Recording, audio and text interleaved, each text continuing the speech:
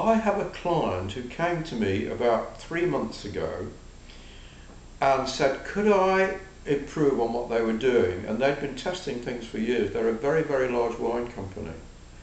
And it was a very embarrassing occasion for me because I looked at what they were doing, and what they were doing was sending out a survey.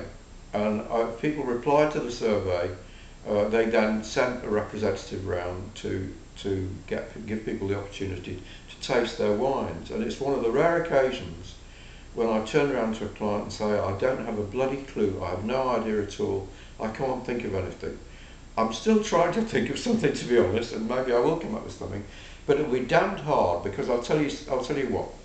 Number one, when you ask people something rather than trying to sell them something, and you can do it on the internet with things like SurveyMonkey, which will tell you an awful lot about your customers, or you can send them emails and ask them, or I often do it on my blog. I'll say, I'm thinking of doing so and so, what do you think? Yeah, this is a very soft option. You're not being aggressive. Yeah, people reply, you know whether they're interested or not, and they'll tell you what they're interested in and what they're not interested in.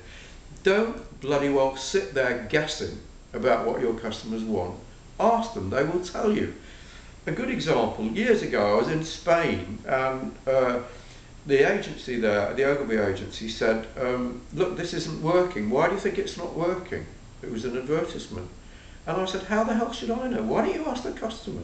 Ask the customer. That's where the money comes from. Yeah? Ask them.